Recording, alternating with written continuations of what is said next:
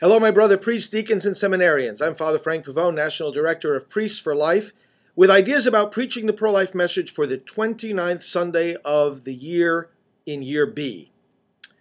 He who would be great among you is to be your servant. This is the message of our Lord and of the gospel, and it shows us that in the kingdom of God, differences in role never imply differences in the inherent human dignity of those who hold those roles. We know that in the kingdom of God, everyone has a king, everyone belongs to the king, and therefore we would never think about disregarding or trampling upon the youngest, smallest, and most defenseless members of the kingdom, because they belong to the same king that we do.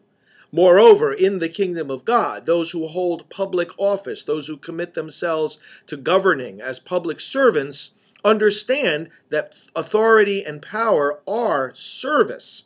And they would not think, if they're thinking in a kingdom mentality, of ever trying to deprive people by law of their very personhood. And yet that's exactly what Roe versus Wade does. It says the word person does not apply, does not include the unborn.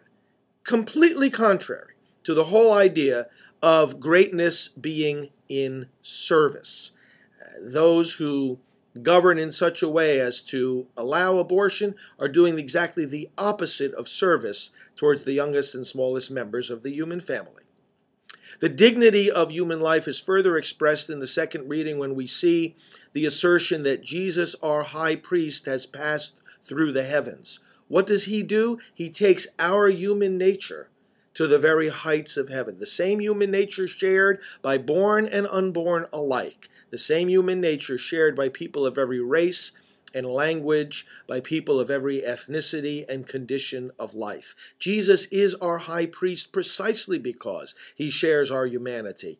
And there is one humanity that now has been united to God. These are beautiful, powerful foundations on which to preach the pro-life message on this particular Sunday, and I ask God's blessings upon you as you do so.